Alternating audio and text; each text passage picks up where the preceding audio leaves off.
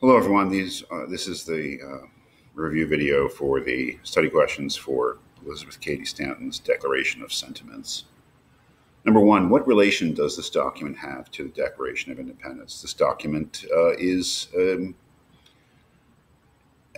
it invokes the Declaration of Independence. It uses huge parts of the Declaration of Independence word for word with some important changes, and it has the structure of the thing, especially the complaints. That is, instead of in the Declaration of Independence in the original, we have the preamble, and then we have the list of abuses that justifies the document. The list of abuses by Great Britain against the United States or the colonies. This document is the list of abuses of men against women. So it invokes the Declaration of Independence in this ironic way, maybe even a humorous way. But it is meant to be a kind of a new Declaration of Independence, I think, but the independence of women from men.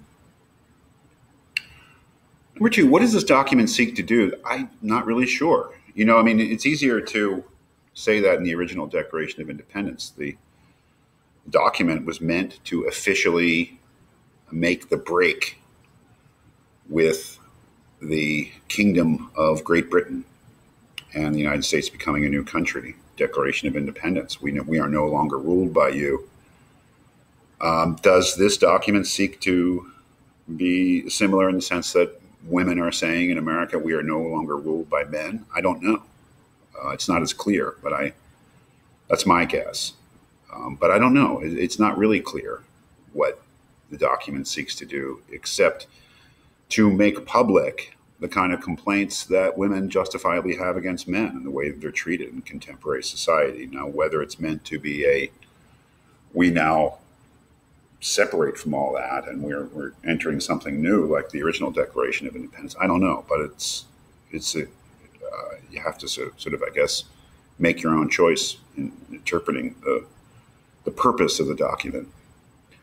Number three, what is the nature, sorry for the typo, of the kinds of complaints that the document makes? Are they political or economic or cultural complaints? I think they're all three. There are political complaints. Most prominently, women don't have the right to vote.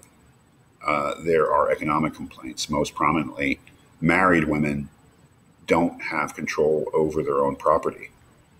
And there are cultural complaints. Very interestingly, I think, there are some complaints that are neither legal nor economic in nature. They are cultural in nature. I'm thinking of the complaint where it says that women are constantly undermined by men, that they are constantly made to feel that they should be dependent upon men. That's not a legal complaint. That's not an economic complaint. Really, that is a cultural complaint saying that the culture and its customs need to change. When it says that women are held to a different standard of morality, that is a cultural complaint. That's not something you can legislate, really. It's a change that needs to come over the country as a whole, and it's a change that needs to come over men's thinking and women's thinking to make that change. So I think that the document is a very wide-ranging one. It does have political and economic goals. It wants to get the right to vote for women, which wouldn't happen for another, it's 1857. It wouldn't happen for another 60 or 70 years.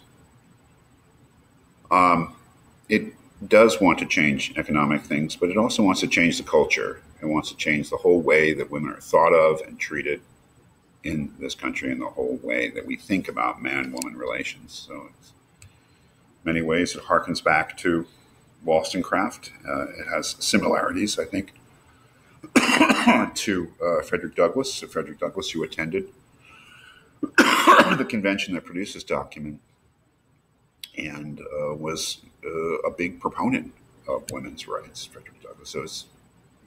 So I think it does. I think my answer to be that they are all three. They are political, economic, and cultural